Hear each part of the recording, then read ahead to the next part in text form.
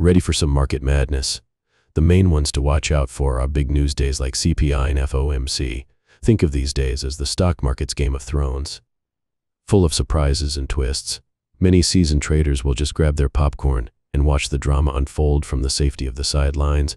But if you are daring enough to trade these events, here are 3 rules that can help keep you safe. Rule number 1, play it smart and size down. There's a whole year of trading opportunities out there, so why risk it all on one unpredictable day? As a savvy trader, your mantra should be live to trade another day. Never put yourself in a spot where a single day could knock you out of the game. It's about being a marathon runner, not a sprinter in this market race. Rule number 2, be ready for traps on big news days. The market loves to perform a classic fake out before a breakout. This crafty move is designed to trigger stops, only to head in the opposite direction. And remember, if the follow-through isn't strong enough, be prepared for the market to swing back again at opening. These moves can happen fast, so have your levels marked out ahead of time. And here's rule 3, keep it cool. No overtrading, no greed.